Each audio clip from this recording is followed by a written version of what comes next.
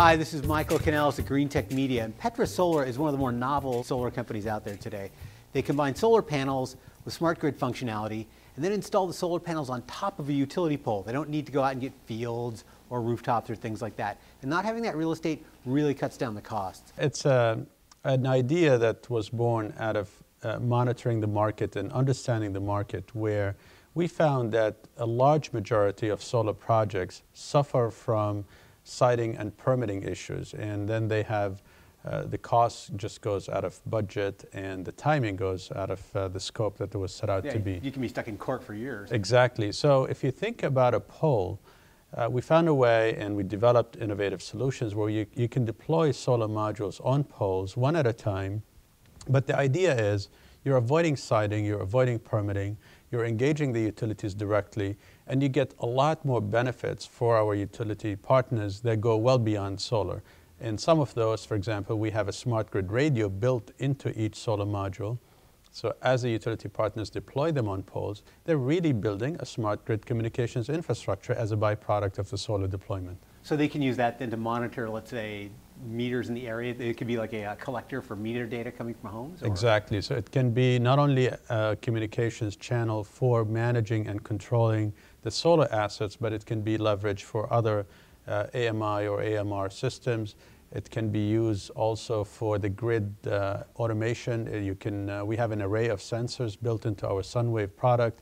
You can now take that data and bring it back to the utilities, and they can use that data for actionable items like transformer automation, or I should say substation automation, or voltage optimization, or communications with thermostats in your home or meters. We have a patent pending on a special mechanical mounting system that allows our utility partners to deploy the system in less than 30 minutes. Do you think it'll take off more in, let's say, urban areas, or is it the kind of thing where utilities are looking for long stretches of highway or farmland?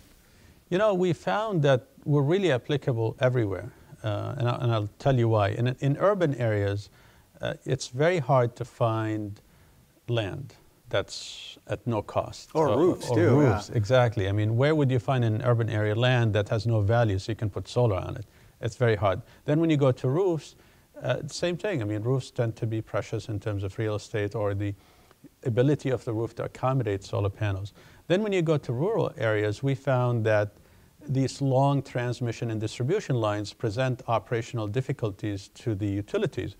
The fact that we generate in a distributed fashion, the fact that we bring data about the voltage and the current and the power factor back to our utility partners brings tremendous operational benefits in rural areas. So we find that smart grid and operational benefits help more in some jurisdictions, and the solar helps in some other jurisdictions.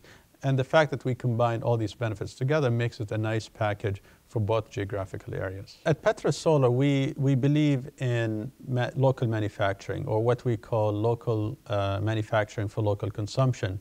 Our business model is such that when we sign commercial contracts, we commit as a corporation to building manufacturing and R&D facilities where our customers are.